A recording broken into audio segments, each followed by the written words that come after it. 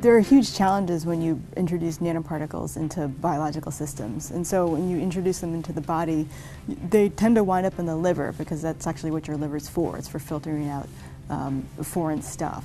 And so one big problem is trying to get the nanoparticle to where you want it to be, like in the tumor, as opposed to just simply deposited in the liver. Also, when cells deal with these systems, they tend to take them up, and you can decorate their surface in order to increase that efficiency.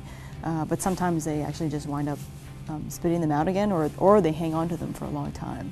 So these are challenges that we need to still address in the field, which is to better tune that surface chemistry and the proteins that are all stuck to the surface so that we can get it to do what we want to. If you think about biomolecules in general, proteins are one step up more complicated. So it becomes a harder problem when you want to put proteins onto nanoparticles.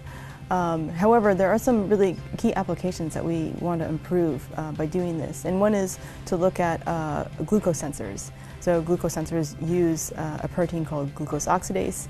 And in order to sense it, you have to put the protein onto some sort of surface in order to electrically detect the amount of glucose that you have. And so what we tried to do is to look at, okay, if I'm going to take a protein and put it on a nanoparticle surface, how can I improve that interface so that the protein is more functional? We work primarily with gold nanoparticles because they're the most biocompatible and the easiest to modify their surface chemistry so that they can go through the bloodstream and experience less surface fouling. But others have worked with other materials such as magnetic oxides and other metals as well. One exciting thing about nanoparticles is that they absorb where tissue does not. So that means you can use a laser to excite them through tissue or in the blood. And this means that we have a way to externally control how they interface to biology. So this means from the outside world we can hit some sort of button and use it to talk to the nanoparticles so they can impact some biological process.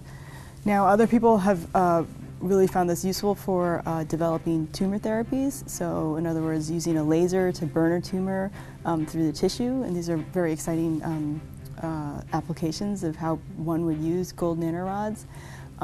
But one way that we're excited about is to use it for multiplex control. So in other words, use two different lasers to control two different types of nanorods. So one way we're thinking about using this is to use it for combination therapy, where you have a drug or a combination of drugs that needs to be delivered. And one of these challenges is that if you have a drug cocktail, you need to tune the rate of release of each of these individually for the best efficacy. This is really hard in a system where you have a passively released drug or something that just leaks drugs out at a constant rate, because all these drugs will come out at maybe the wrong rate. So what we were able to do is to use nanorods so we can actively control the release of two different species by using two different lasers. We decided to take this one step further and use it to switch on and off blood clotting. So in other words, to use the pair of nanorods as an on-off switch. And so one big problem in blood clotting is that we don't have a really good way of controlling blood coagulation, or when you form a clot.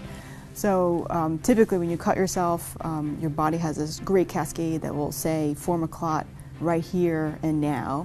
And our only way of controlling coagulation is really one-sided. So the predominant use in medicine is to use anticoagulants, which are basically just blood thinners. These are things like heparin or warfarin or aspirin, and all they do is thin the blood. And the problem with them is that there's no way to switch them off specifically. So you simply have to wait for them to clear the body, or for you to just get rid of it. So it's kind of like you have a light switch and you can switch it on, but in order to switch it off, you just have to wait for the bulb to burn out.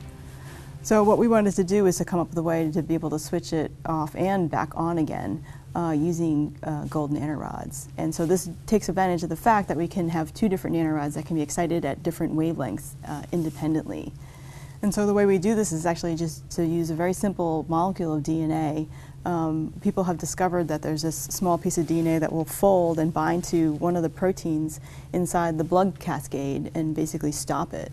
So we can trigger that release to trigger that nanorod to release that molecule, and it will bind and stop blood coagulation.